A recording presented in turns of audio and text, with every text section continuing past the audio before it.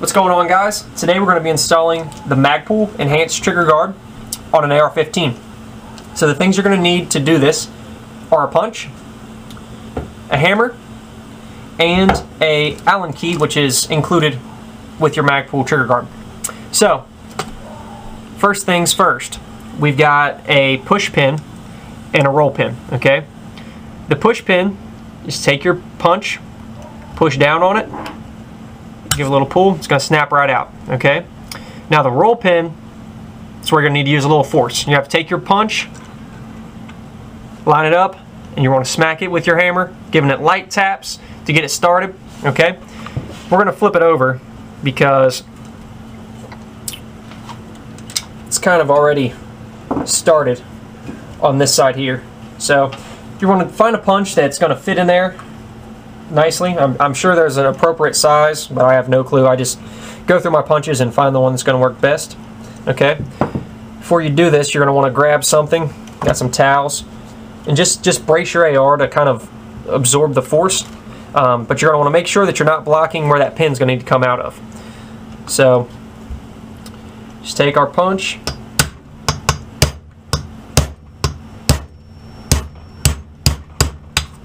it's going to drive right out. Oh, almost. There we go. So that's that. You want to make sure you're not going to lose your things. You're not going to lose the push pin because there's another little little bitty roll pin that's holding that in.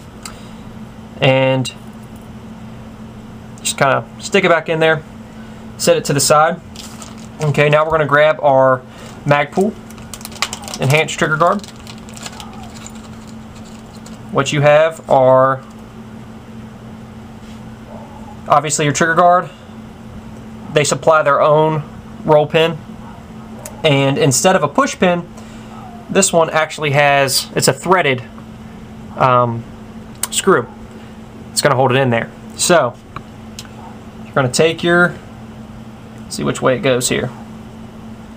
No, it goes this, no, I had it right the first time. Just slide it in there. Look at it to make sure it's lined up. We're going to flip it over because it's probably best that we screw in the screw before we go to whacking on it, just so we know we got it somewhat lined up and in the game. So go ahead. Whoops.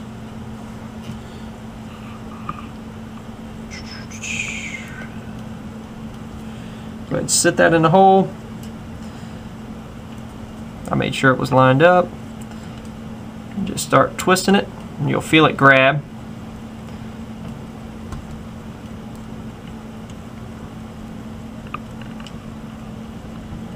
Okay, once you get it down so far, you don't really have to torque this thing down too bad, but don't want it too loose in there. So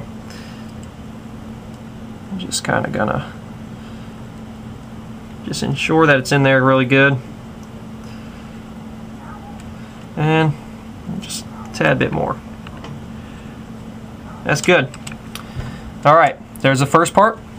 Second part, grab your roll pin.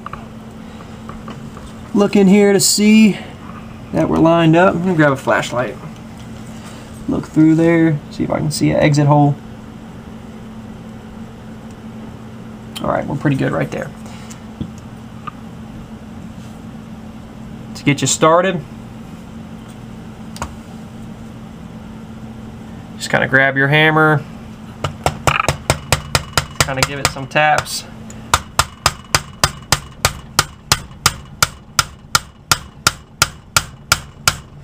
Once you get it decently far, you're not going to want to mar up your AR, so grab your punch.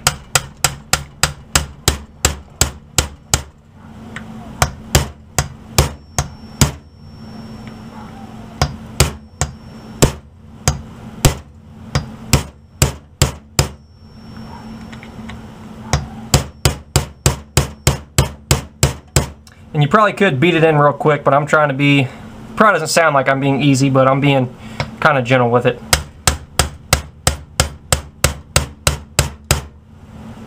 Almost got it.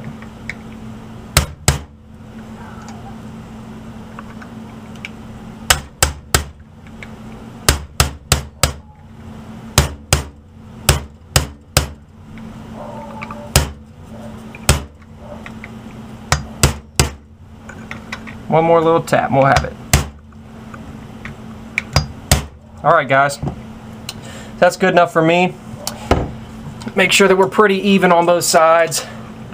So there you go guys. That's how you install your trigger guard. It's on there, it's good. If you do get some scratches on there, as you can see, a few on there, take some oil, rub it out. The other thing that works really good for these scratches, if you got a little Sharpie marker handy, just go ahead and fill it in with a Sharpie marker.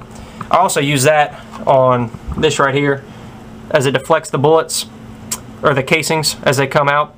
Just kind of fill that in with Sharpie marker. You can't really see it. So that's our first video on the upgrades to our AR-15. Really like it. Stay tuned for the next part.